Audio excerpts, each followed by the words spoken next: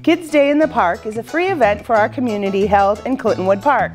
All local businesses and organizations are urged to come out and offer an activity for kids and their families. This year, the event is held on Saturday, May 18th. The event begins at 10 a.m. and activities will run until 2 p.m. Throughout the day, you may experience archery, bounce houses, petting zoo, coloring mural, vision screenings, face painting, games, and so much more.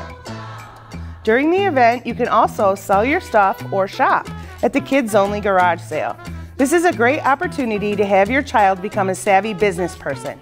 Children will sell, trade, or barter their toys and objects that are ready for a new home and earn a little money in the process.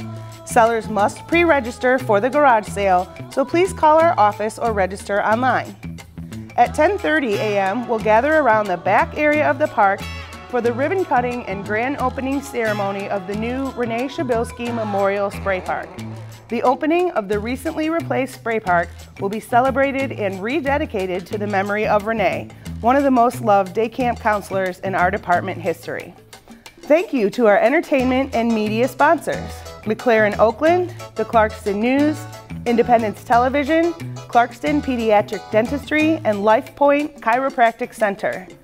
Please join us on Saturday, May 18th from 10 a.m. to 2 p.m. at Clintonwood Park.